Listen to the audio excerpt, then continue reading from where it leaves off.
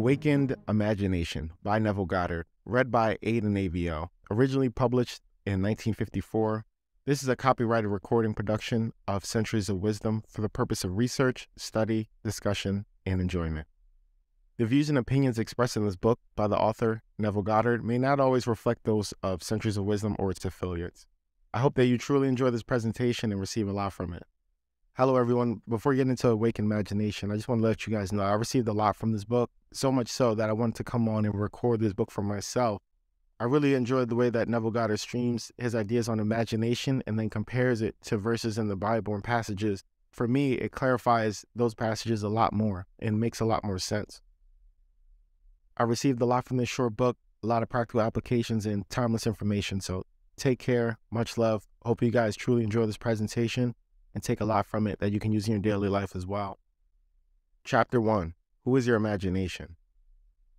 I rest not from my great task to open the internal worlds, to open the immortal eyes of man inwards into the worlds of thought, into eternity, the ever-expanding bosom of God, the human imagination. Blake, Jerusalem, 5:18-20. Certain words in the course of long use gather such strange connotations that they almost cease to mean anything at all. Such a word is imagination. This word is made to serve all manners of ideas. Some are directly opposite to one another, such as fancy, thought, hallucination, suspicion. Indeed, so wide in its use and variety of meanings, the word imagination almost has no status nor significance. For example, we ask a man to use his imagination, meaning that his present outlook is too restrictive and therefore not equal to the task. But in the next breath, we tell him that his ideas are pure imagination, thereby implying that his ideas are unsound. We speak of a jealous or suspicious person as a victim of their own imagination. Then a minute later, we pay a man the highest tribute by describing him a man of imagination. Thus, the word imagination has no definite meaning. Even the dictionary gives us no help. It defines imagination as 1, the picturing power of an active mind, the constructive or creative principle. 2, a phantasm. 3, an irrational notion or belief. 4, planning, plotting, or scheming as an involvement in mental construction. For me, I identify the central figure of the gospel with human imagination, the power which makes forgiveness of sin, the achievement of goals inevitable. John 1:3, all things were made by him, and without him, nothing was made that was made. There is only one thing in the world, imagination, and all our formations of it. Isaiah 53:3, he is despised and rejected of men, a man of sorrows and acquainted with grief. Imagination is the very gateway of reality. Man is either the ark of God or a phantom of the earth, of water. Naturally, he is only a natural organ subject to sense. The eternal body of man is the imagination that God is himself, the divine body. We are his members. William Blake. I know of no greater nor truer definition of the imagination than that of William Blake. By imagination, we have the power to be anything we desire. Through imagination, we disarm and transform the violence of the world. Our most intimate as well as our most casual relationships become imaginative as we awaken the mysteries hidden from the ages, that Christ is us in our imagination. We then realize that only as we live by imagination can we truly be said to live at all. I want this book to be the simplest, clearest, frankest work I have the power to make, that I may encourage you to function imaginatively, that you may open your immortal eyes inwards into the worlds of thought. John 10:10, I come that they may have life, and that they may have it more abundantly. The abundant life that Christ promised us is our experience now, but not until we have the sense of Christ, as our imagination can experience it. The mystery hidden from the ages is that Christ is in you, your imagination. This is the mystery which I am ever striving to realize more keenly myself, to urge upon others. Colossians 1:26-27, the mystery that has been kept hidden for ages and generations, but is now disclosed to the Lord's people. To them, God has chosen to make known among the Gentiles the glorious riches of the mystery, which is Christ is in you, the hope of glory. Imagination is our Redeemer, the Lord from heaven, born of a man but not begotten by man. If the story of the Immaculate Conception and birth of Christ appears irrational to man, it is only because it is misread as a biography, history, or cosmology. Modern explorers of imagination don't help by calling it the unconscious or subconscious mind. Imagination's birth and growth is a gradual transition from a God of tradition to a God of experience. If the birth of Christ in man seems slow, it is only because man is unwilling to let go the comfortable and false anchorage of tradition. Isaiah 28:16, Romans 9:33. When imagination is discovered as the first principle of religion, the stone of literal understanding will have felt like the rod of Moses and like the rod of Zion. Issue forth the water of psychology, meaning to quench the thirst of humanity. And all who take the cup and live a life according to the truth will transform the water of the psychological meaning into the wine of forgiveness. The Son of God cannot be found in history nor in any external form. He can only be found as the imagination of Him within us, in whom His presence becomes manifested in us. Man is the garden by which His only begotten Son sleeps. He awakens the sun by lifting up His imagination into the heavens and clothing men like godlike statues. We must go on imagining better than the best we know. Man, in the moment of his awakening to the imaginative life, must meet the test of sonship. Galatians 1:15-16. Father, reveal thy Son in me, and it pleased God to reveal thy Son in me. The supreme test of sonship is the forgiveness of sin. The test that your imagination is Christ Jesus, the Son of God, is your ability to forgive sin. Sin means missing one's mark in life, falling short of one's ideal, failing to achieve one's aim. Forgiveness means identification of man with his ideal aim in life. This is the work of awakened imagination, the supreme work, for it tests man's ability to enter into it and partake into the nature of the opposite. Joel 3:10. Let the weak man say, I'm strong. Reasonably, it's impossible. Only awakened imagination can enter and partake into the opposite nature. This conception of Jesus Christ as human imagination raises the fundamental question, is imagination as a power sufficient, not merely enabling me to be as strong as I am, but is it also itself capable of executing the idea? Suppose that I desire to be someplace or some situation. Could I, by imagining myself into such a state or place, bring about the physical realization? Suppose I could not afford the journey, and suppose my present social and financial status is opposite of the idea I want to realize. Would imagination be sufficient in itself to incarnate these desires? Does imagination comprehend reason? By reason, I mean deductions from the observation of the senses. Does it recognize the external world of facts? In a particular way of everyday life, is imagination a complete guide to behavior? Suppose I am capable of acting with continuous imagination. That is, suppose I am capable of sustaining the feeling of my wish fulfilled. Will my assumption harden into fact? And if it does not harden into fact, shall I on reflections find that my actions through the period of incubation have not been reasonable? Is my imagination a power sufficient, not merely to assume that the feeling of the wish fulfilled, but is also itself capable of incarnating the idea? After assuming I am already where I want to be, must I continually guide myself with reasonable ideas and actions in order to bring out the most fulfillment of my assumption? Experience has convinced me that an assumption, though false, if persisted in, will harden in fact. This continuous imagination is sufficient for all things, and all of my reasonable plans and actions will never make up for my lack of continuous imagination. It is not true that the teachings of the gospel can only be received in terms of faith, and that the Son of God is constantly looking for signs of faith in people, that is, faith in their own imagination. That is not the promise. Mark 11:24, believe that ye receive and ye shall receive. The same as imagine that you are and you shall be. Hebrews 11:27. Was it not an imaginary state in which Moses endured, seeing him who is invisible? Truth depends on the intensity of imagination and not on external facts. Facts are the fruits bearing witness of those use or misuse of imagination.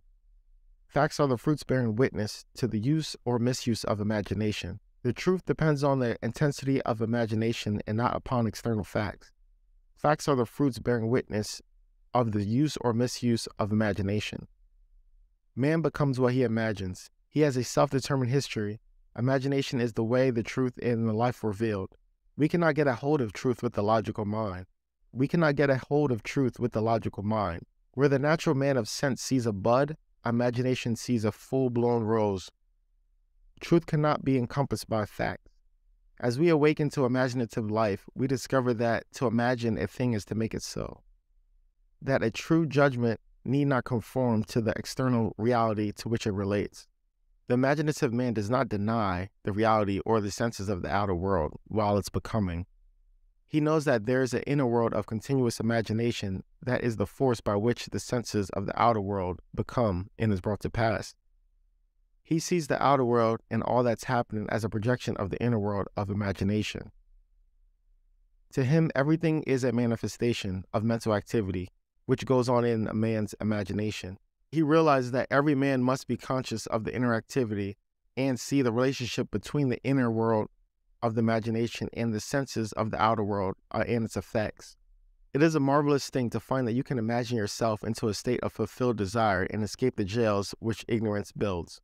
The real man is a magnificent imagination. It is this self that must be awakened. Ephesians 5:14. Awake thou that sleepest, and arise from the dead, and Christ shall give thee light. The moment that man discovers his imagination is Christ, he accomplishes acts on which this level can only be called miraculous. But until man has a sense of Christ as his imagination, he will see everything in pure objectivity without subjective relationship. John 15:16. You did not choose me, I have chosen you. Not realizing that all that he encounters is a part of himself, he rebels at the thought that he has chosen the conditions of his life, that they are related by affinity to his own mental activity. Man must firmly come to believe that the reality lies within him and not without him. Although others have bodies, a life of their own, their reality is rooted in you, ends in you, and yours ends in God. Chapter 2, Sealed Instructions. The first power that meets us at the threshold of a soul's dominion is the power of imagination. Dr. Francis Hartman. I was first made conscious of the power of nature and the redemptive function of imagination through the teachings of my friend Abdul. And through subsequent experiences, I have learned that Jesus was the symbol of the coming of imagination to man. That the test of his birth in man is the individual's ability to forgive sin. That is, the ability to identify himself or another with his aim in life. Without the identification of man with his aim, the forgiveness of sin is an impossibility, and only the Son of God can forgive. Therefore, man's ability to identify himself with this aim, though reason and his senses deny it, is proof of Jesus Christ in him. To passively surrender to appearance and bow before the evidence of fact is so confess that Christ is yet born in you. Although this teaching shocked and repelled me at first, for I was convinced as an earnest Christian and did not then know that Christianity could not be inherited by mere accident of birth, but must be consciously accepted and adopted as a way of life. It stole later on through visions, mystical revelations, practical experiences into my understanding, and I found its interpretation deeper in mood. But I must confess that it was a trying time when those things are shaken which one has already taken for granted. No one stone of literal understanding will be left after one drinks the water of psychological meaning. Mark 13:2. See thou those great buildings? There shall not be one left, one stone upon another, that shall not be thrown down. All that has been built up by religion is cast into flames of mental fire. Yet what better way to understand Christ Jesus than to identify the central character of the gospel with human imagination? Knowing that every time you exercise your imagination lovingly on behalf of another, you are literally meditating to God and thereby feeding and clothing Jesus Christ. And that whenever you imagine evil against another, you are literally beating and crucifying Jesus. Every imagination of man is either the cup of cold water or the sponge of vinegar to a parched lips of Christ. Zechariah 8:17. Let none of you imagine evil in your hearts against your neighbor or in the prophet. John 1:10. When man heeds the advice, he will awake from the imposed sleep of Adam into the full consciousness of the Son of God. He is in the world, and the world is made by him. and the world knows not him. This is human imagination. I ask myself many times, if my imagination is Jesus Christ and all things are possible through Jesus Christ, are all things possible to me? Through experience, I have come to know that when I identify myself with my aim in life, then Christ is awake in me. Christ is sufficient for all things. Christ is sufficient for all things. 2 Corinthians 12:9, my grace is sufficient for thee. Colossians 2:9-10, for in him dwell the fullness of the godly body. All are complete in him, which is the head of principality and power. John 10:17-18, no man taketh from me, but I lay it down of myself. What a comfort is it to know that all that I experience is the result of my own standards of my belief, that I am the center of my own web of circumstances, and that I change, so must the outer world. The world presents different appearances according to our states of consciousness. What we see when we are identified with the state cannot be seen when we are no longer infused with it. By state is meant all the man believes and consents it to be true. No idea present to the mind can realize itself unless the mind accepts it. It depends on the acceptance, the state in which we are identified, how things present themselves. In the fusion of imagination and the states, it can be found that the shaping of the world as it seems. The world is a revelation of states with which imagination is fused. It is the state from which we think that determines the objective world in which we live. The rich man, the poor man, the good man, the thief, are all what they are by virtue of the state from which they view the world. On the distinction between these states depends the distinction between the worlds of these men. Individually so different is the same world. It is not the actions and the behavior of the good man that shall be a match by this point. Individually so different in the same world, it is not the actions and behavior of the good man that shall be matched to this point of view. Outer reforms are useless if the inner state is not changed. Success is gained not by intimidating the outer actions of the successful, but by the right inner actions and inner talking. If we detach ourselves from a state, and we may at any moment, the conditions and circumstances to which the union gave will be vanished. It was in fall of 1933 in New York City that I approached Abdul with a problem. He asked me one simple question: what do you want? I told him that I want to spend the winter in Barbados, but I was broke. I literally did not have a nickel. He said, if you will imagine yourself to be in Barbados, he said, thinking and viewing the world from the state of consciousness instead of thinking of Barbados, you will spend the winter there. You must not concern yourself with the ways and means of getting there, for the state of consciousness of already being in Barbados, if occupied by your imagination, it will devise the means best suited to realize itself. Man lives by committing himself to invisible states, by fusing his imagination with what he knows to be other than himself. And in this union, he experiences the result of that fusion. No one can lose what he has, save by the detachment from the state where the things experienced have their natural life. You must imagine yourself right in the state of your fulfilled desire, Abdul told me, and fall asleep viewing the world from Barbados. The world which we describe from observation must be as we describe it relative to ourself. Our imagination connects us with the state desired. But we must use our imagination masterfully, not as an onlooker thinking on the end, but as a partaker thinking from the end. We must actually be there in imagination. If we do this, our subjective experience will be realized objectively. This is not mere fancy, he said, but a truth you can prove by experience. His appeal to enter into wish fulfilled was the secret of thinking from the end. Every state is already there as mere possibility, as long as you think of it, but it's overpoweringly real when you think from it. Thinking from the end is the way of Christ. And I began right there, fixing my thoughts beyond the limits of senses, beyond that aspect to which my present state gave me being, towards the feeling already being in Barbados and viewing the world from that standpoint. He emphasized the importance of the state from which the man views the world as he falls asleep. All prophets claim that the voice of God is chiefly heard by man in their dreams. in a dream, in a vision. Job 33:15-16. In a dream, in the vision of the night, when deep sleep fallen upon men, in the slumbering of the mind, then he opens the ears of men and seals their instructions within them. That night, for several nights thereafter, I fell asleep in the assumption that I was in my father's house in Barbados.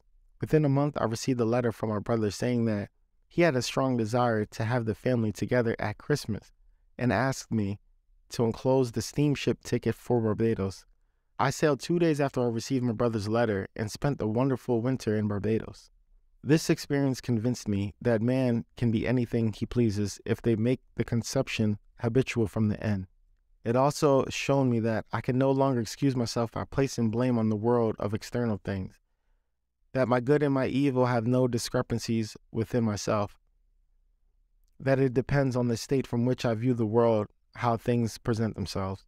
Man who is free in his choice acts from conceptions which he freely, though not always wisely, chooses.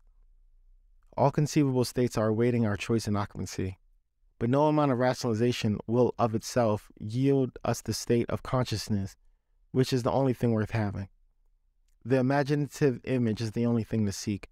The ultimate purpose of imagination is to create in us the spirit of Jesus, which is continually forgiving of sin, continually identification of man in his ideal. Only by identifying ourselves with our aim can we forgive ourselves for having missed it. All else is labor in vain. On this path, whatever place or state we convey our imagination, to that place or state we gravitate physically also. In my Father's house are so many mansions. John 14:2-3.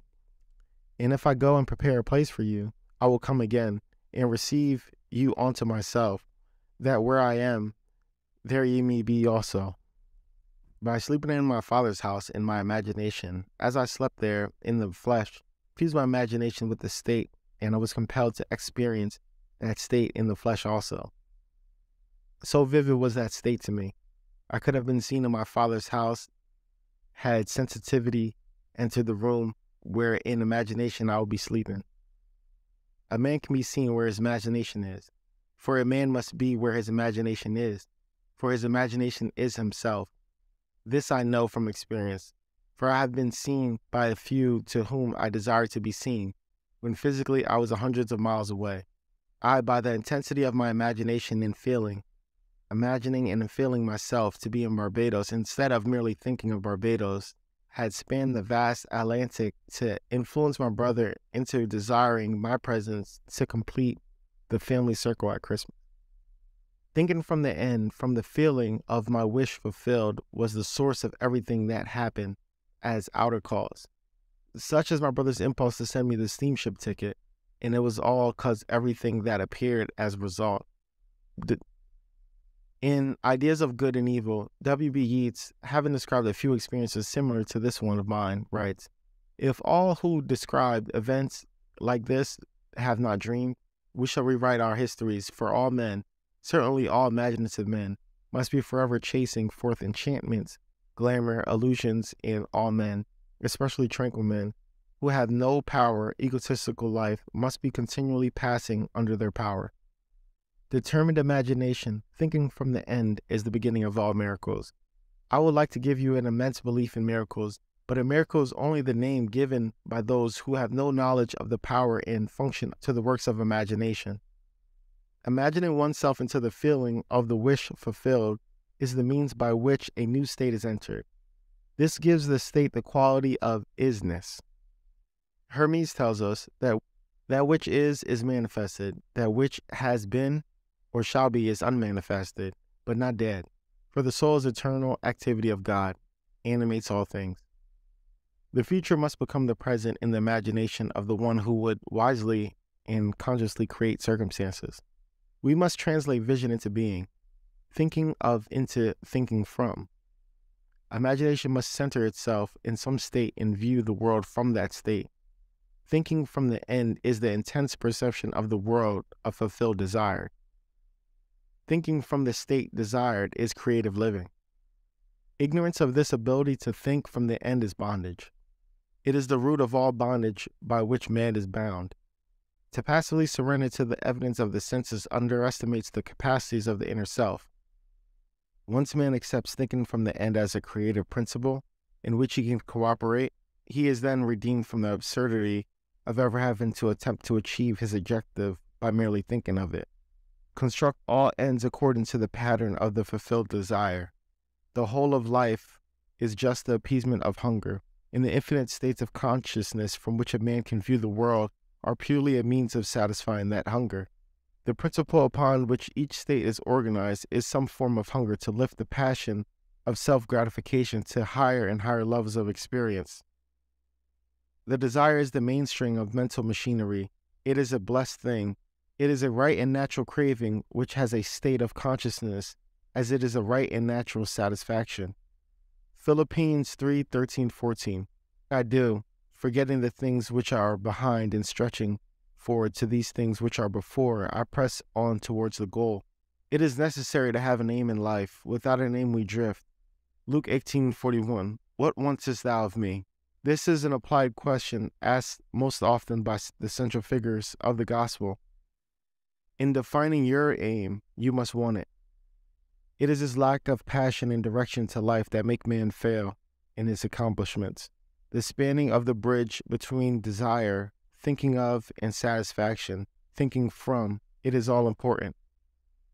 We must move mentally from thinking of the end to thinking from the end. This, reason could never do. By its nature, it is restricted to the evidence of the senses, but imagination, having no such limit, can. Desire exists to be gratified in the activity of imagination. Through imagination, man escapes from the limitations of the senses and the bondage of reason. There is no stopping the man who could think from the end. Nothing can stop him. He creates the means and grows out of his limitations into an ever greater mansion in the Lord. It does not matter what he has been or what he is. All that matters is, what does he want?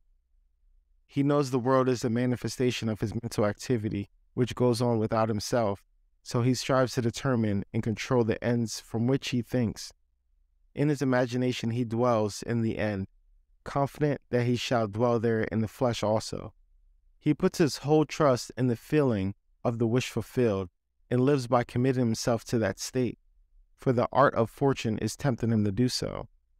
Like the man at the pool of Bethesda, he is ready for the moving of the waters of imagination, knowing that every desire is a ripe grain to him, but who knows to think from the end. He is indifferent to mere reasonable probability and confident that through continuous imagination, his assumptions will harden into fact. How to persuade men everywhere that thinking from the end is the only living. How to foster it in every action of man. How to reveal it as the plenitude of life and not the compensation of the disappointed. That is a problem. Life is a controllable thing. You can experience what you please once you realize you are his son and that you are what you are by the virtue of your state of consciousness from which you think and view the world. Chapter 3, Highways of the Inner World. Genesis 25:22-23. And the children struggled within her. And the Lord said unto her, 2 nations are in thy womb, and 2 matter of people shall be separated from thy bowels, and that one people shall be stronger than the other people, and that the elder shall serve the younger. Duality is inherent condition of life. Everything that exists is double. Man is a dual creature with contrary principles embedded in his nature. They are war within and present attitudes to which life are agnostic. This conflict is the internal enterprise, the war in heaven, the never-ending struggle of the younger or inner man of imagination to assert the supremacy over the elder or outer man of the sense. Matthew 19:30, the first shall be last and the last shall be first. John 1:27, he it is who cometh after me is preferred before me. 1 Corinthians 15:47, the second man is the Lord from heaven. There are 2 distinct centers of thought or outlooks on which the world possessed by every man. The Bible speaks of 2 outlooks as natural and spirit. 1 Corinthians 2:14, the natural man receiveth not the things of the Spirit of God, for they are foolishness unto him, neither can he know them because they are spiritual discerned. Man's inner body is as real as the world of subjective experience as his outer physical body is as real to the world of external realities. But the inner body expresses a more fundamental part of the reality. This existent inner body of man must be consciously exercised and directed. The inner world of thought and feeling to which the inner body is attuned as its real structure and exists in its own higher space. There are two kinds of movement. One that is according to the inner body, another that is according to the outer body. The movement which is according to the inner body is casual, but the outer movement is under compulsion. The inner movement determines the outer, which is joined to it, bringing out the outer movement that is similar to the actions of the inner body. Inner movement is the force by which all events are brought to pass. Outer movement is subject to the compulsion applied to it by the movement of the inner body. Whenever the actions of the inner body match the actions which the outer must take to appease desire, that desire will be realized. Construct mentally a drama which implies that your desire is realized and make it one that involves movement of the self. Immobilize your outer physical self. Act precisely as though you were going to take a nap and start the predetermined action in the imagination. A vivid representation of the action is in the beginning of that action. Then, as you are falling asleep, consciously imagine yourself into that scene. The length of the sleep is not important. A short nap is sufficient. But carrying the action into sleep thickens fancy into fact. A vivid representation of action is in the beginning of that action. Then, as you are falling asleep, consciously imagine yourself into the scene. The length of the sleep is not important. A short nap is sufficient. But carrying the action into sleep thickens fancy into fact. At first, your thoughts may feel like rambling sheep that have no shepherd. Don't despair. Should your attention stray 70 times, bring it back 70 times 7 to its predetermined course until from the sheer exhaustion it follows the appointed path. Their inner journey must never be without distraction. When you take to the inner road, it is to do what you did mentally before you started. You go to the prize you have already seen and accepted. Professor John Livingston Lowes says in The Road to Xanadu, "But I have long had the feeling, which this study had matured to a conviction. The fancy and imagination are not two powers at all, but one. The valid distinction which exists between them lies not in the material which they are operating, but in the degree of intensity of the operator's power itself. Working at high tension, the imaginative energy assimilates and transmutes. Keyed low, the same energy aggregates and yokes together those images which at its highest pitch emerges indissolubly into one. Fantasy assembles, imagination fuses." Here's a practical application of this theory. A year ago, a blonde girl living in the city of San Francisco found herself confronted with a transportation problem. A rerouting of buses forced her to make 3 transfers between her home and her office. This lengthened her trip from 15 minutes to 2 hours and 15 minutes. She thought serious about this problem and came to the decision that a car was the solution. She knew that she could not drive a car, but felt that she could be driven in one. Putting this theory to the test, quote, "Whenever the actions of the inner self correspond to the actions of the outer physical self must take to appease the desire, that desire will be realized." She said to herself, "I will sit here and imagine that I am being driven to my office." Sitting in her living room, she began to imagine herself seated in a car. She felt the rhythm of the motor. She imagined the smell of the odor of the gasoline. She felt the motion in the car towards the sleeve and the driver. She felt the motion of the car touch the sleeve of the driver and felt the driver was a man. She felt the car stopping and turning to her companion, said, "Thank you very much, sir." To which he replied, "The pleasure is all mine." Then she stepped from the car and heard the door snap shut as she closed it. She told me that she centered her imagination on being in the car, and although blind, she viewed the city from her imaginary ride. She did not think of the ride. She thought of the ride and all that it applied. This controlled and subjectively directed proposed ride raised her imagination to her full potency. She kept her purpose ever before her, knowing there was a cohesive inner movement. In these mental journeys, an emotional continuity must be sustained, the emotion of the fulfilled desire. Expectancy and desire were so intensely joined that they passed at once from the mental state to the physical act. The inner self must be fired, and is best fired by the thought of the great deeds and the personal gain. We must take pleasure in our actions. On two successive days, the blind girl took her imaginary ride, giving it all the joy and the sensory vividness of the reality. A few hours after her second imaginary ride, a friend told her a story of the evening paper. It was a story of a man who was interested in the blind. The blind girl phoned him and stated her problem. The very next day, on his way home, he stopped in a bar, and while there, he had the urge to tell the story of the blind girl to his friend, the proprietor. A total stranger, on hearing the story, volunteered to drive the blind girl home every day. The man who told the story then said, "If you take her home, I will take her to work." This was over a year ago, and since that day, this blind girl has been driven to and from work to her office by these two gentlemen. Now, instead of spending 2 hours and 15 minutes on 3 buses, she is in her office in less than 15 minutes. And on that first ride to her office, she turned to the Good Samaritan and said, "Thank you very much, sir." And he replied, "The pleasure is all mine." Thus, the objects of her imagination were to her the realities of which the physical manifestation was only the witness. The determinative, imaginative principle was the imaginative ride. Her triumph could only be surprised only to those who did not know of her inner ride. She mentally viewed the world from this imaginative ride with which a clearness of vision that every aspect of the city attained identity. These inner movements not only produce corresponding outer movements. This is the law which operates beneath all physical appearances. He who practices these exercises of biblication will develop unusual powers of concentration and tranquility, and will inevitably achieve walking consciousness on the inner and dimensional larger world. Her actualizing strongly, she fulfilled her desire, for viewing the city from the feeling of her wish fulfilled. She matched that state of desire and granted that to herself, which sleeping men ask of God.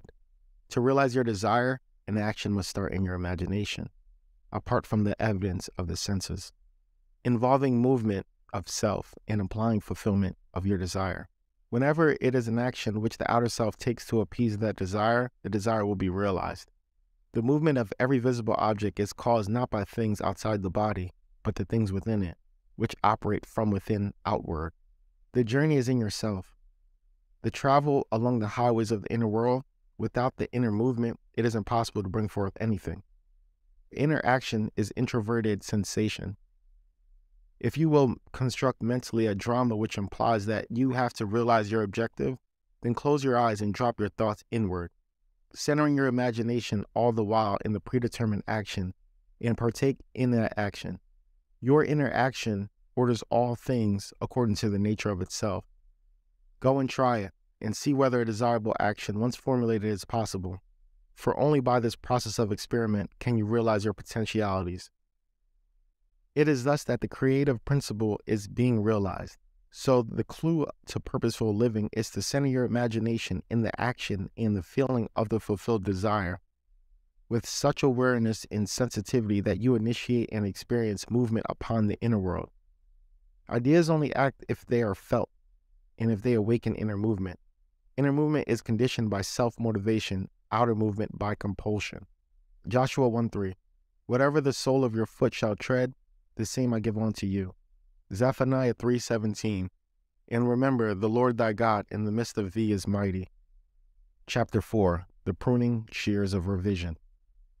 1 Corinthians 15:47. The second man is the Lord from heaven.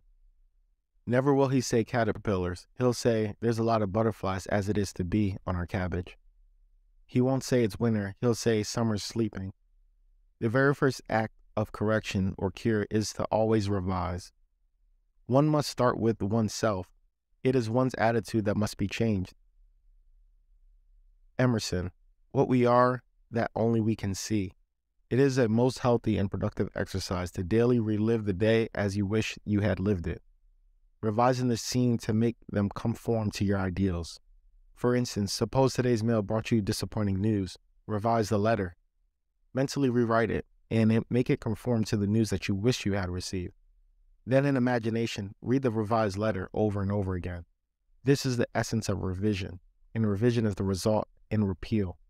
The one requisite is to arouse your attention in a way, in such intensity that you become wholly absorbed in the revised action.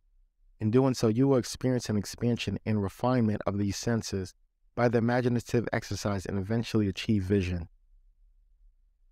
But always remember that the ultimate purpose of this exercise is to create in you the spirit of Jesus, which is the continual forgiveness of sin. Revision is of greatest importance when the motive is to change oneself, when there is a sincere desire to be something different, when the longing is to awake the ideal spirit of forgiveness. Without this imagination, man remains of being in sin. Man either goes forth to imagination or remains imprisoned by his senses. To go forward to imagination is to forgive. Forgiveness is the life of imagination. The art of living is the art of forgiving. Forgiveness is, in fact, experiencing in imagination the revised version of the day, experiencing in your imagination what you wish had experienced in the flesh. Every time one really forgives, that is, every time one relives the event as it should have been lived, one is born again. Father, forgive them is not a plea that comes once a year, but the opportunity that comes every day. The idea of forgiving is a daily possibility, and if it is sincerely done, it will lift man to higher and higher levels of being. He will experience a daily Easter, and Easter is the idea of rising transformed. And it should be almost a continual process. Freedom and forgiveness are dissolubly linked. Not to forgive is to be at war with ourselves, for we are freed according to our capacity to forgive. Luke 6:37, forgive and you shall be forgiven. Forgive not merely for the sense of duty or forgive. Proverbs 3:17, thy ways are ways of pleasantness, and all thy paths are peace. Forgive not merely out of sense of duty or service, forgive because you want to. You must take pleasure in revision. You can forgive others effectively only when you have the sincere desire to identify them with their ideal. Duty has no momentum. Forgiveness is a matter of deliberately withdrawing attention from the unrevised day and giving it full strength and joyously revising it. If a man begins to revise even a little bit of the annoyances and trouble throughout the day, he begins to work practically on himself. Every revision is a victory over himself and therefore a victory over his enemy.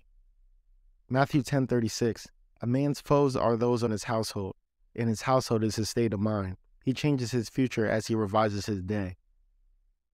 When a man practices the art of forgiveness of revision, however factual the scene of which the sight that rests, he revises it, with imagination and gazes upon one never before witnessed.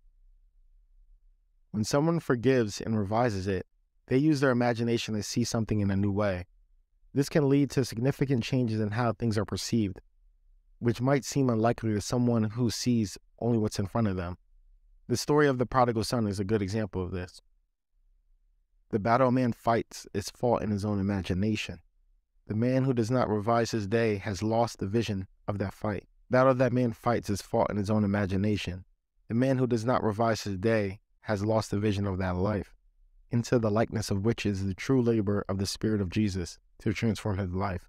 Matthew 7:12, do to others whatever you would like them to do to you. In everything then, do to others as you would like them to do to you. In everything, then do to others as you would like them to do to you, for this is the essence of the law and the prophets. Here is the way an artist friend forgave herself and was set free from pain, annoyance, and unfriendliness. Knowing that nothing but forgetfulness and forgiveness will bring us to new values, she cast herself upon her new image and escaped from the prison of her senses. She writes, Thursday, I taught all day in art school. Only one small thing marred my day. Coming into my afternoon classroom, I discovered the janitor had left all the chairs on top of the desk after cleaning the floor. As I lifted a chair down, it slipped from my grasp and struck me, sharp blow to the instep of my right foot. I immediately examined my thoughts and found that I had criticized the man for not doing his job properly. Since he had lost his helper, I realized he probably felt he had done more than enough, and it was an unwanted gift that had bounced and hit me on the foot. Looking down at my foot, I saw both my skin and nylons were intact, so I forgot the whole thing. That night, after I've been working intensely for about 3 hours on a drawing, I decided to make myself a cup of coffee. To my utter amazement, I couldn't manage my right foot at all, and it was giving out of great bumps of pain. I hopped over to the chair and took off the slipper and looked at it. My entire foot was strange purple pink, swelling out of shape and red hot. I tried walking on it, and I just found that it just flopped. I had no control over it whatsoever.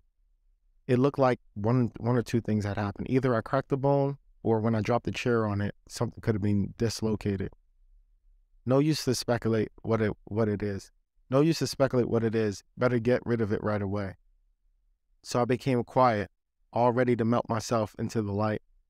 To complete my bewilderment, my imagination refused to cooperate. It just said no. This sort of thing often happens when I'm painting. I just started to argue why not. It just kept saying no. Finally, I gave up and said, "You know what? I am in pain, and I'm trying hard not to be frightened. But you are the boss. What do you want me to do?" The answer: go to bed and review the day's events. So I said, "All right, but let me tell you that my foot isn't perfect by tomorrow morning. You have only to blame yourself." After arranging my bedclothes so that they didn't touch my foot, I started to review the day. It was slow going, and I had difficulty keeping my attention away from my foot. I went through the whole day, saw nothing to add to the chair incident. But when I reached the early evening, I found myself coming face to face with a man who, for the past year, has made it a point of not speaking. The first time this happened, I thought he had grown deaf. I had known him since school days, but we had never done more than say hello and comment on the weather. Mutual friends assured me that I had done nothing, that he said that he never liked me, and I finally decided it was not worthwhile speaking. I had said hi. He hadn't answered. I found that thought. Poor guy. What a hard state to be in. I shall do something about this ridiculous state of affairs. So in my imagination, I stopped right there and redid the scene. I said hi. He answered hi, and I smiled. I now thought, good old Ed. I ran the scene over a couple times and went on to the next incident and finished the day. Now what do we do? My foot or the concert? I had been melting and wrapping up a wonderful present of courage and success for a friend who was making her debut the following day, and I had been looking forward to giving it to her tonight. My imagination sounded a bit solemn as it said, "Let us do the concert, it'll be more fun. But first, couldn't we just take my perfectly good imagination foot out of the physical one before we started?" I pleaded. By all means. That done, I had a lovely time at the concert. My friend got tremendous ovation. By now, I was very, very sleepy and fell asleep doing my project. The next morning, as I was putting on my slipper, I suddenly had a quick memory picture of withdrawing my discolored foot and swollen foot from the same slipper. I took my foot out and looked at it. It was perfectly normal in every respect. There was a tiny pink spot on the instep where I remember it had hit the chair. What a vivid dream that was. I thought and dressed. While waiting for my coffee, I wandered over to the drafting table and saw that all the brushes were lying helter-skelter and unwashed. Whatever possessed you to leave your brushes like that? Don't you remember it was because of your foot? So it hadn't been a dream at all, but a beautiful healing. She had won by art revision what she had never have won by force. In heaven, the only art of living is forgetting and forgiving. We should take our life not as it appears to be, but from the vision of this artist, from the vision of the world made perfect that is buried under all minds, buried and waiting for us to revise the day. Quote from William Blake: "We are led to believe a lie when we see it not through the eye." A revision of the day, and what she held to be so stubborn was real, and no longer so to her, like the dream had quickly faded away. You can revise the day to please yourself, and by experiencing in imagination, the revised speech and actions only modify the trend of your life story, but turn all its discourse into harmonies. The one who discovers the secret of revision cannot do otherwise than to let himself be guided by love. Your effectiveness will increase with practice. Revision is the way by which right can find its appropriate might. Matthew 5:39. Resist not evil, for all passion conflicts result in an interchange of characteristics. James 4:17. To him that knoweth to do good and doeth not, to him is sin. To know the truth, you must live the truth. And to live the truth, your inner actions must match the actions of your fulfilled desire. Expectancy and desire must become one. Your outer world is only actualized by inner movement. Through ignorance of the law of revision, those who take to warfare without it are perpetually defeated. Only concepts that idealize depict the truth. Your ideal of man in his truest self. It is because I firmly believe that whatever is most profoundly imaginative is, in reality, your idea of a person is their authentic self. I strongly believe that what is most imaginative is actually the most practical. Therefore, I urge you to live a life of imagination and to reflect on and personally apply the transcendent statement. Colossians 1:27. Christ is in you, the hope of glory. Don't blame, only resolve. It is not man and the earth at their loveliest, but you practicing the art of revision make it a paradise. The evidence of truth can lie only in your experience of it. Try revising the day. It is to prune the shears of revision that we own our prime fruit. Chapter 5, The Coin of Heaven. There's a firm persuasion that a thing is so, make it so?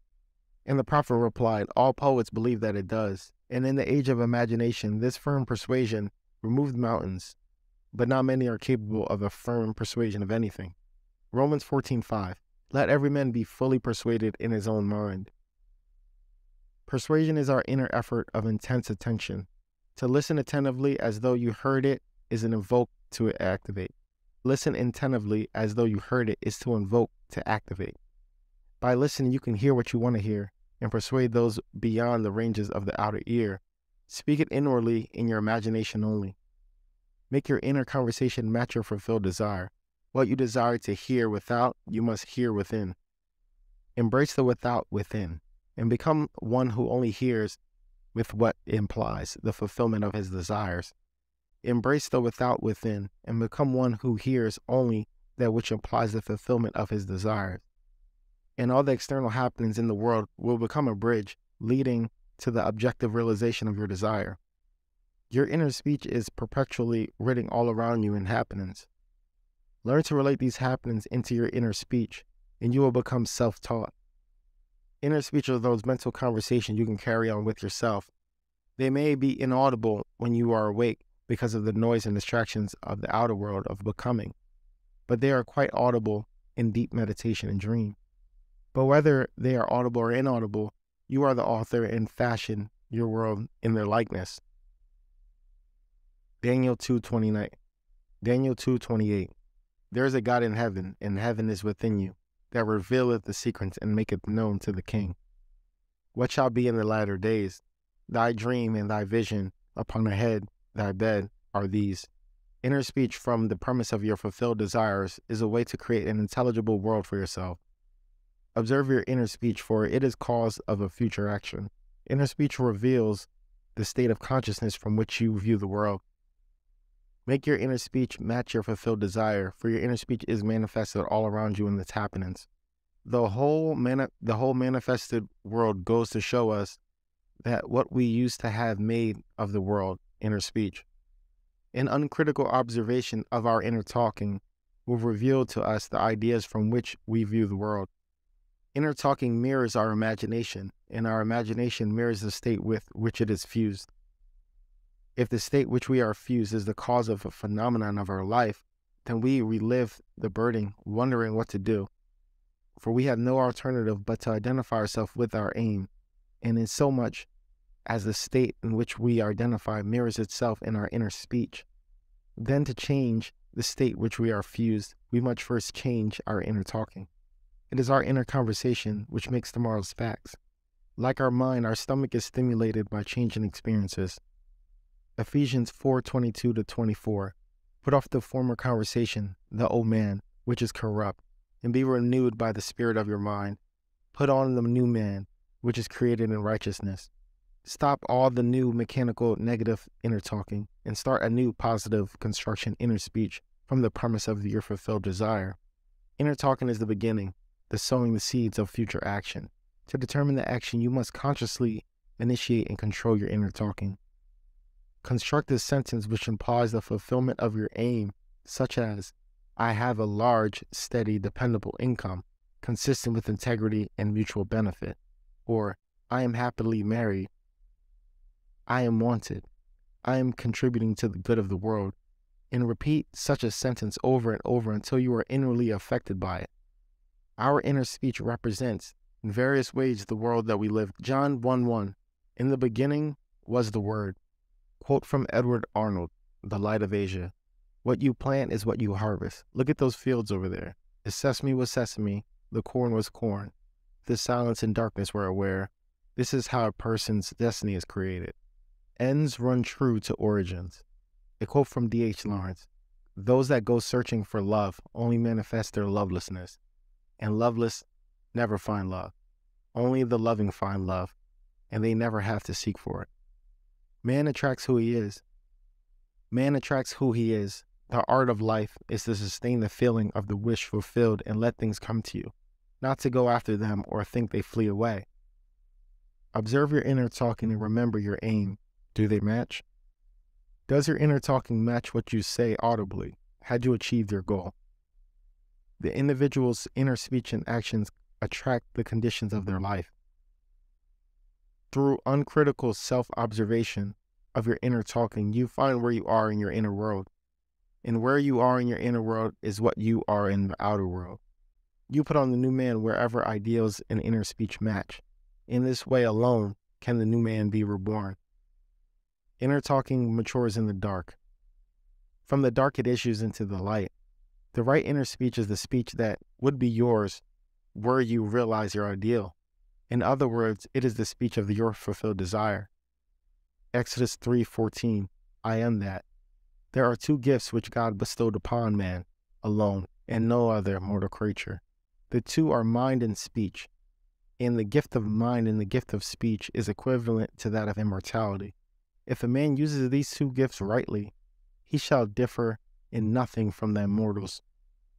And when he quits the body, mind and speech will be his guides.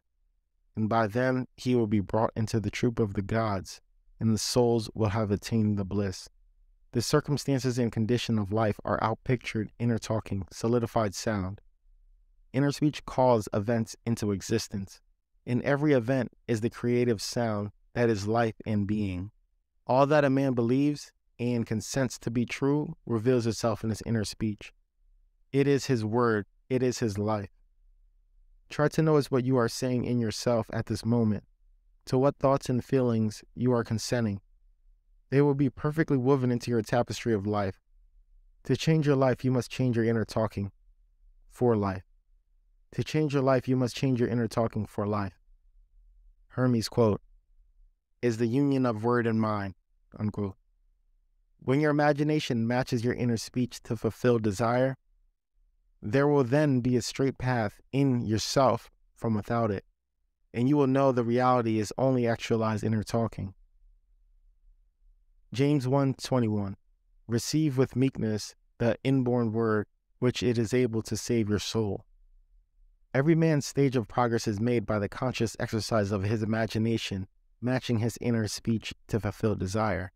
Because man does not perfectly match them, the results are uncertain, which they might be perfectly certain.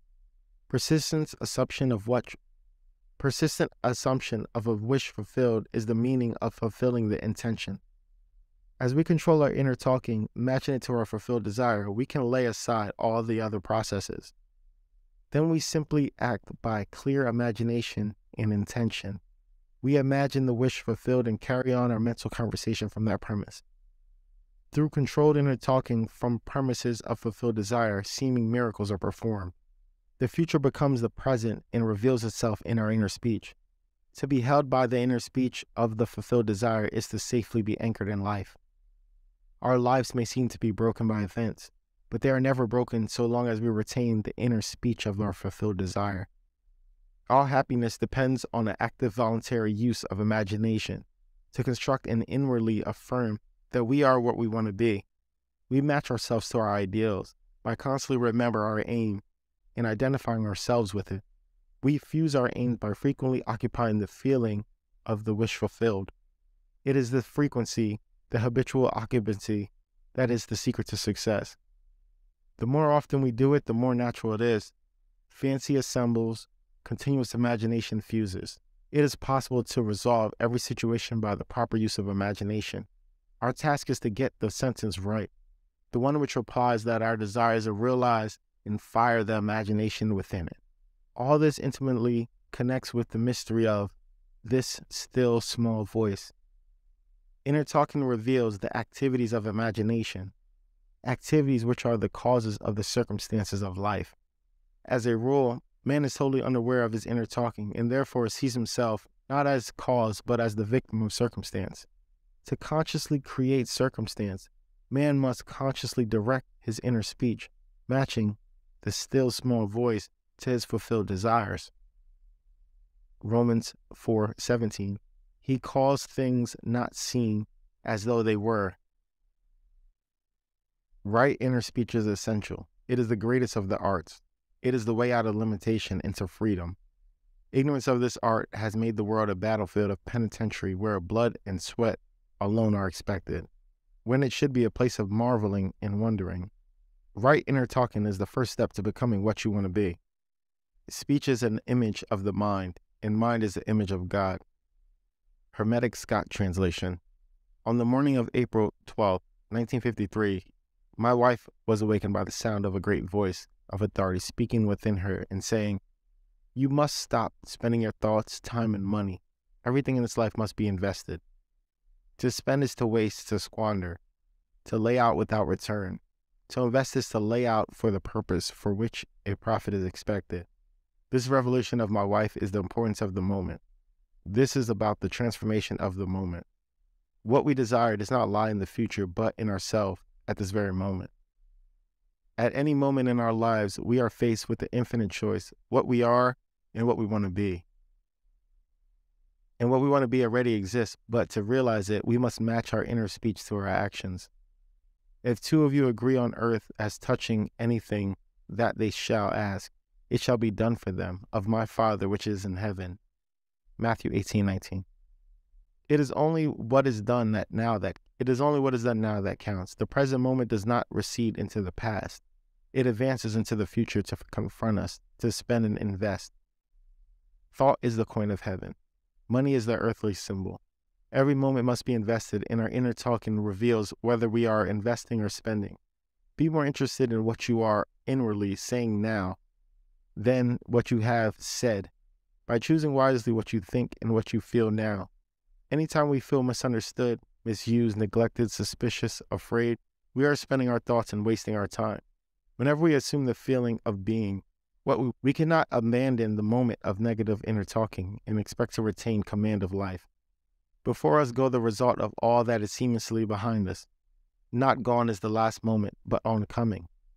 My word shall not return unto me void, but it shall accomplish that which I please, and it shall prosper in the thing where I said it.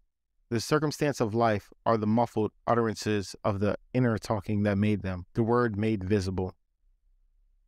The word is Son, and the mind is the Father of the word. They are not separate from one another, for life is the union of word and mind. He willed us forth from himself by the word of the truth. James 1:18. Ephesians 5:1. Let us be imitators of God as dear child. 2 Samuel 23:2. And use our inner speech wisely to mold an outer world in harmony with our ideal. The Spirit of the Lord spoke through me. His word was on my tongue. The mouth of God is the mind of man. Feed God only the best. The present moment is always precisely right for an investment, to inwardly speak the right word. The word is very near to you, in your mouth and in your heart, that you do it. See, I have set before you the life and good, death and evil, blessings and spirits. Deuteronomy 30:14, 15, and 19. Like is known to like alone. You choose life and good and blessings by being what you choose. Like is known to like alone. Make your inner speech bless and give good reports. Man's ignorance of the future is the result of his ignorance of his inner talking. His inner talking mirrors his imagination, and his imagination is a government in which the opposition never comes into power. If a reader asks, what if the inner speech remains subjective and is unable to find out an object for its love? The answer is, it will not remain subjective for the very simple reason that inner speech is always objectifying itself. What frustrates and festers and becomes the disease that afflicts humanity is man's ignorance of the art of matching inner words to the fulfilled desire. Alter your inner speech and change your perspective. The world changes. Whenever inner speech and desire are in conflict, inner speech invariably wins. Because inner speech objectifies itself, it is easy to see that if it matches the desire will be objectively realized. Were it not so, James 3:6, and the tongue is of fire, and world of unrighteousness. The tongue is set among our members, staining the whole body, setting afire the entire course of life. It's set by the fire of hell. Chapter 6, It is Within. William Blake, Jerusalem. Rivers, mountains, cities, villages, all are human. And when you enter into the bosom, you walk into heaven and earth. As in your own bosom, you bear your own heaven and earth. And all you behold appears without, it is within. In your imagination, of which is the world, of mortality is but a shadow. Luke 17:21, the kingdom of heaven is within you. The inner world was as real to William Blake as the outer land of his waking life. He looked upon his dreams and visions as the realities of the forms of nature. Blake reduced everything to the bedrock of his own consciousness. The real man, the imaginative man, has invested the outer world with all of its properties. The apparent reality of the outer world, which is so hard to dissolve, is only proof of the absolute reality of the inner world of his own imagination. John 6:44, for no one can come to me unless the Father who has sent me draws them to me, and at last I will rise upon them. John 10:30. I and my Father are one. The world which is described from observation is a manifestation of the mental activity of the observer. When man discovers that his world is his own mental activity made visible, that no man can come onto him except he draws him, and that there is no one to change but himself, his own imaginative self, his first impulse is to shape the world in the image of his own ideal. But his ideal is not so easily incarnated. In that moment, when he ceases to conform to the external discipline, he must impose upon himself a far more rigorous discipline, the discipline upon which the self-realization of his ideal depends. Imagination is not entirely limited or confined, and it's free to move at will without any rules to constrain it. In fact, the contrary is true. Imagination travels according to the habit.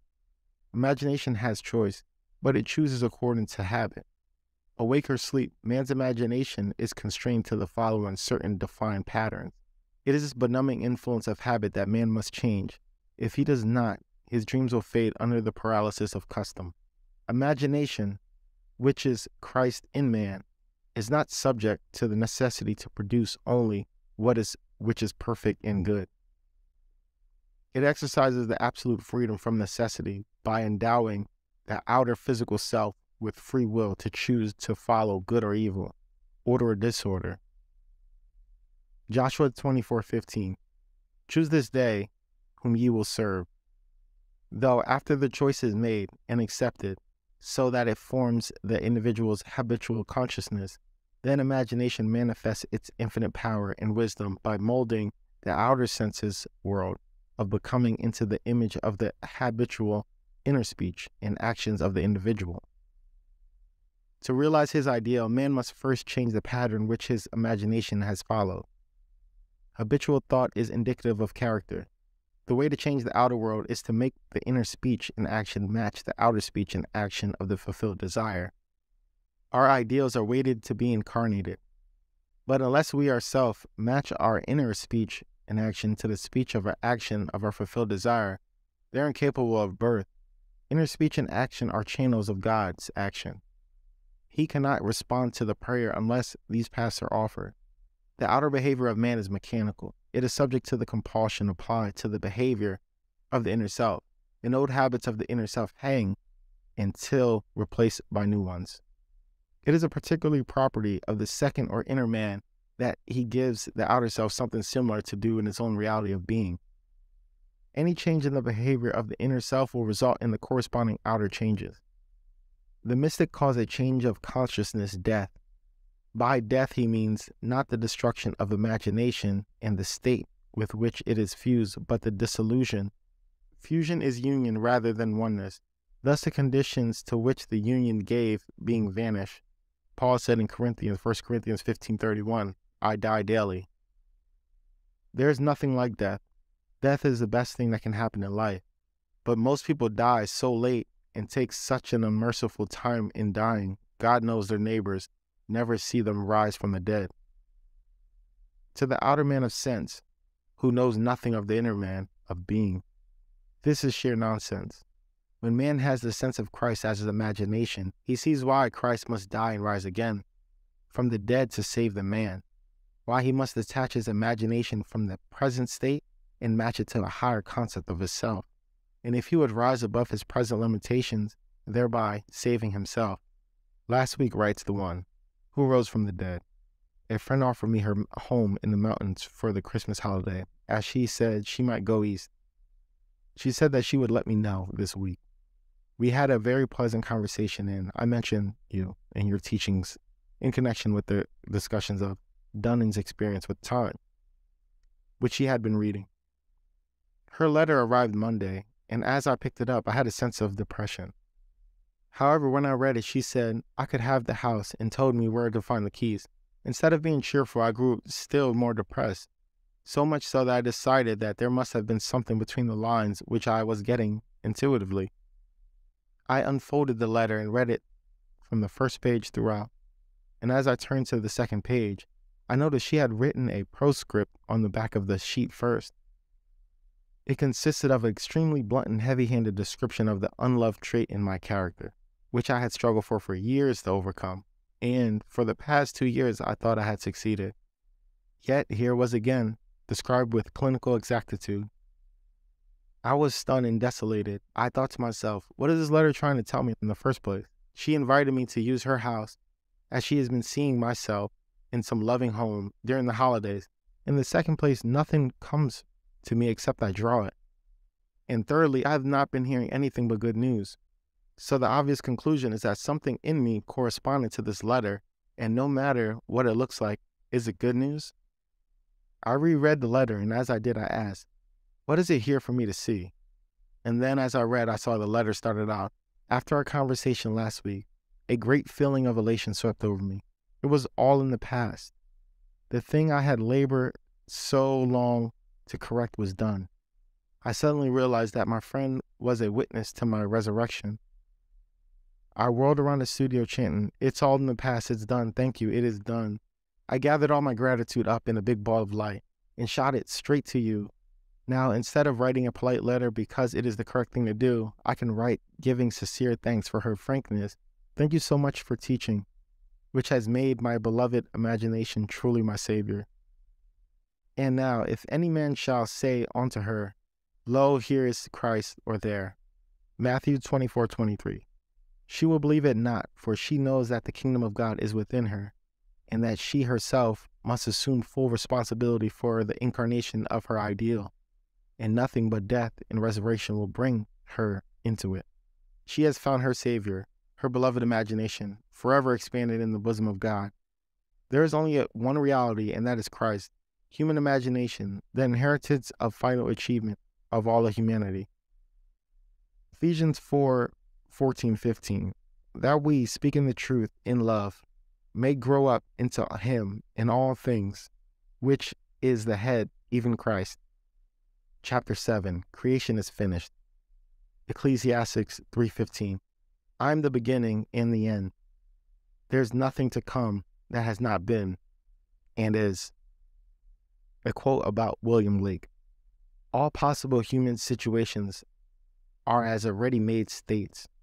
He saw every aspect, every plot and drama as already worked out as mere possibilities, as long as we are not in them, but as overpowering realities when we are in them. He described these states as sculptures of lost halls. Distinguish, therefore, states from individuals into those states. States change, but individuals' identities never change nor cease. The imagination is not a state, said Blake. It is the human existence itself. Affection or love becomes a state when divided from imagination. Just how important this is to remember is almost as important to say, but the moment that an individual realizes this for the first time is the most monumentous in his life, and to be encouraged to feel this in its highest form of encouragement it is possible to give. The truth is common to all men, but only consciousness of it, and much more the self-consciousness of it. It is another matter. The day I realized this great truth, that everything in the world is a manifestation of mental activity which goes without me, and the conditions and circumstances of my life only reflect the state of consciousness with which I am fused. This is the most momentous in my life. The experience that has brought me to this certainty is so remote from ordinary existence. I have long hesitated to tell it. For my reason refused to admit to the conclusion, but the experience that brought me to the certainty is so remote from ordinary existence. I have long hesitated to tell it. For my reason refused to admit the conclusion to which the experience impelled me. Nevertheless, this experience revealed to me that I am supreme within my own circle of my own state of consciousness, and that this state with which I am identified determines what I experience. Therefore, it should be shared with all, for to know this is to become free from the world's greatest tyranny, the belief in a second cause. Matthew 5:8, Blessed are the pure in heart, for they shall see God. Blessed are those whose imaginations has been purged of the beliefs in the second causes.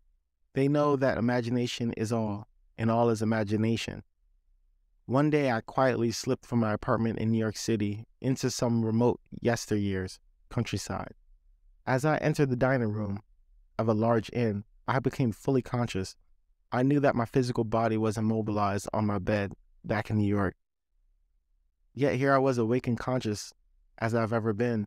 I intuitively knew that if I could stop the activity of my mind, everything would before me freeze. No sooner was the thought born, I felt my head tighten. Then thicken to stillness. My attention concentrated into a crystal clear focus, and the waitress walked not. And I looked through the window, and the leaves falling fell not. And the family of four eating ate not, and the lifting of the food lifted not. Then my attention relaxed, the tightness eased, and all of a sudden, all moved onward into the course. And then my attention relaxed, the tighten eased, and all of a sudden, all moved onward in their course. The leaves fell, the waitress walked, and the family ate.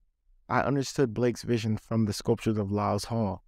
John 4:38. I have sent you to reap what you have not worked for. Others have done the hard work, and you have reaped the benefits of their labor. Creation is finished. The world of creation is finished, and its original is within us. We saw it before we set forth, and since having been trying to remember it and to activate sections of it, there are infinite views of it. Our task is to get it right.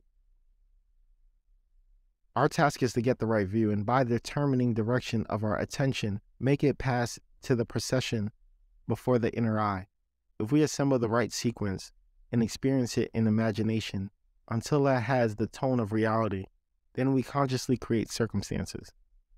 This inner procession is the activity of imagination that must be consciously directed. We, by a series of mental transformation, become aware of increasing portions of that which already is, and by matching our own mental activity to the portion of creation which we desire to experience, we activate it, we resurrect it, and we give it life. This experience of mind not only shows the world as a manifestation of the mental activity of the individual observer, but it also reveals our course of time as it jumps of attention between eternal moments. An infinite abyss separates any two moments of ours. We, by the movements of our attention, give life. Think of the world as containing an infinite number of states of consciousness from which it can be viewed. And think of the world as containing infinite number of states of consciousness from where it can be viewed. Think of these states as rooms or mansions in the house of God, and like rooms of any house, they are fixed relative to one another. But think of yourself, the real self, the imaginative you, as the living, moving occupant of God's house. Each room contains some lost scriptures with infinite plots and dramas and situations already worked out, but not activated. They are activated as soon as human imagination enters and fuses with them. With each represents certain mental and emotional activities. To enter a state, man must consent to the ideas and feelings which it represents. These states represent an infinite number of possible mental transformations which a man can experience. To move into another state or mansion necessitates a change of belief. All that you could ever desire is already present and only awaits to be matched by your belief. But it must be matched, for it is the necessary condition by which alone it can be activated and objectified. Matching the beliefs of a state is the seeking that finds, the knocking to which it is open, to ask that receives. Go in and possess the land. The moment man matches belief of any state, he fuses with it, and this union results in the activation of projection of these plots, plans, dramas, and situations. It becomes the individual's home from which he views the world. It is his workshop, and if observant, he will see the outer reality shaping itself upon this model of imagination. It is for the purpose of training us in image making that we were made subject to the limitations of the senses and clothed in bodies of flesh. It is the awakening of imagination, the returning of his Son, that our Father waits for. The creature was made subject to vanity, not willing, but by reason of him whom subjected it. On the final chapter, chapter 8, the apple of God's eye. Matthew 22:42. What ye of the Christ? Whose son is he? Matthew 22:42. What do you think about the Messiah? Whose son is he? The son of David, they replied. When this question is asked of you, let your answer be, Christ is my imagination. The birth of Christ is the awakening of the inner or second man. It is becoming conscious of mental activity within oneself, which activities continue whether we are conscious of it or not. The birth of Christ does not bring any person from a distance or make anything to be that was not there before. It is an unveiling of the Son of God in man. This great mystery begins with event and is appropriated that the cleansing of the temple. The coming is from within and not from without, as Christ is in us. In parentheses, 4 Bible verses. Romans 8:10. But if Christ is in you, although the body is dead because of sin, the spirit is life because of righteousness. 2 Corinthians 13:3. Since you seek proof that Christ is speaking in me, he is not weak in dealing with you, but is powerful among you. Galatians 2:20. I have been crucified with Christ. It is no longer I who live, but it's Christ who lives in me. In the life I now live in the flesh, I live by faith in the Son of God who lived in me and gave himself for me. Galatians 4:19. My children, for I am again in the anguish of childbirth until Christ is formed in you. Colossians 1:27. To them God chose to make known how great among the Gentiles are the riches of the glory of this mystery, Christ in you, the hope of glory. 1 Timothy 3:16. God was manifest in the flesh. Luke 17:21. The kingdom of heaven is within you. This great mystery stands in the forefront of Christian mysteries. Advent is unveiling the mystery of your being. If you will practice this art of revision by a life lived according to the wise, imaginative use of your inner speech and inner actions in confidence that the conscious use of the power worketh in us, Christ will awake in you if you believe it, trust it, and accept it. 1 Timothy 3:16. Great is the mystery, God was manifested in the flesh. We were subjected to this biological experience because no one can know of imagination who has not been subjected to the vanities and limitations of its flesh, who has not experimented and tasted this cup of experience. And confusion will continue until man awakes and fundamentally imaginative view of life has been reestablished and acknowledged as basic. Ephesians 3:8-9. I should preach the unsearchable riches of Christ and make all men see what it is, the fellowship of mystery. Bear in mind that Christ is in you, Bear in mind that Christ is in your imagination. As the appearance of the world is determined by the particular state by which we are fused, so we may determine our fate as individuals by fusing our imaginations with the ideal we seek to realize. On the distinction between the states of our consciousness, it depends the distinction between circumstances and the conditions of our life. A man who is free in his choice often cries out to be saved from the state of his choice. Choose wisely the state that you will serve. All states are lifeless until imagination fuses with them. Ephesians 5:13. All things when they are emitted are made manifested by light, for everything is made manifested is light. Matthew 5:14. And ye are the light of the world, by which those ideas to which you have consented are made manifest. Hold fast to your ideal. Nothing can take it from you but your imagination. Do not think from your ideal. Think from it. It is only the ideals from which you think that you are realized. Matthew 4:4. Man lives not by bread alone, but by every word that proceeds out of the mouth of God. The mouth of God is the mind of man. Become a drinker and an eater of the ideals that you wish to realize. Have a set definite aim, or your mind will wander. In wandering, it eats every negative suggestion. If you live right mentally, everything else will be right. By a change of mental diet, you can alter the course of your observed events. But unless there is a change of mental diet, your personal history remains the same. You eliminate or darken the life by the ideas in which you consent. Nothing is more important to you than the ideas which you feed, and you feed on the ideas from which you think. If you find the world unchanged, it is a sure sign that you are wanting in fidelity to the new mental diet, which you neglect in order to condemn your environment. You are in need of a new sustained attitude. You can be anything you please if you make the conception habitual, for any idea which excludes all others from the field of attention discharges in the action. The ideas and moods which you constantly return define to the state which you are fused. Therefore, train yourself to occupy more frequently the feeling of your wish fulfilled. This is creative magic. It is the way to work towards fusion in the desire. If you would assume the feeling of your wish fulfilled more frequently, you would be a master of your fate. But unfortunately, you shut out your assumptions for all but occasional hour. Practice making real to yourself the feeling of wish fulfilled. After you assume the feeling of a wish fulfilled, do not close that experience as you would a book, but carry it like a fragrance odor. Instead of being completely forgotten, let it remain in the atmosphere, communicating its influence automatically to your action and reaction. A mood often repeats, gains a momentum, and is hard to break or check. So be careful of your feelings you entertain. Habitual moods reveal the state within which you are fused. It is always possible to pass from thinking of the end you desire to thinking from the end.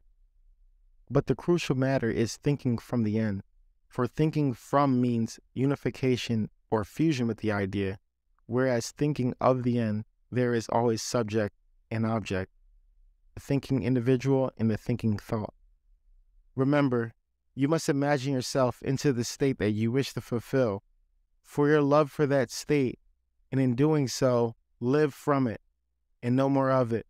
You'll pass from thinking of it to thinking from it, by sending your imagination to the feeling that you wish to fulfill. Thank you for listening to Awaken Imagination by Neville Goddard, read by Neville and Centuries of Wisdom. Take care. I wish you very well on your journey. I wish you good things. Subscribe for more.